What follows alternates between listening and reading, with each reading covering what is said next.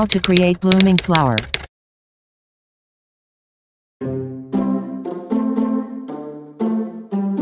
Click stroke layer. Swap fill and stroke. Change the stroke color to none. Click fill layer. Use selection tool. Create a big square background. Press Command to lock the object. Use star tool. Double-click blank area. Change points number to 30. Use selection tool. Adjust the size bigger. Go to Align panel and click Horizontal Distribute Center. And click Vertical Align Center. Adjust the size again. Go to the Swatches panel. Select White-Black Gradient. Go to Gradient panel. Change the type to Radial. Click Reverse Gradient. Change the gradient like this.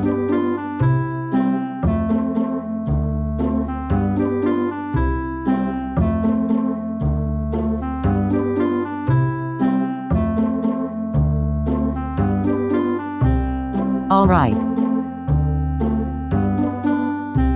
Press Command C then Command F. Right-click select Transform then click Scale.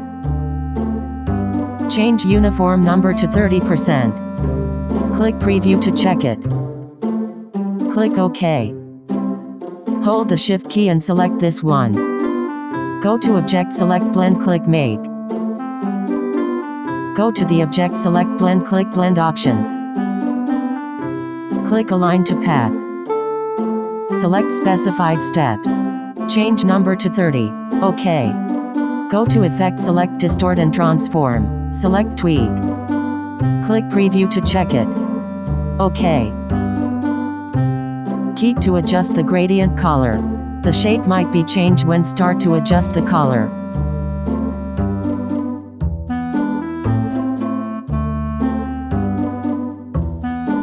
Alright. Now we finished our blooming flower. Thank you for watching and see you soon for another video.